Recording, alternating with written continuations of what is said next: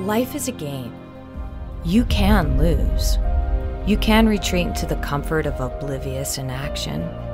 You can remain blind to the signs revolving around you. You can ignore the beckoning of change. You can while away your time in blissful dismissal of the potential which you alone might unleash upon the world.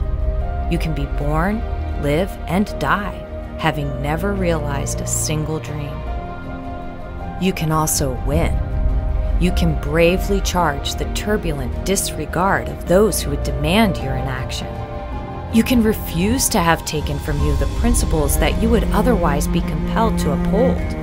You can resist the false comfort and promises of mindless obedience.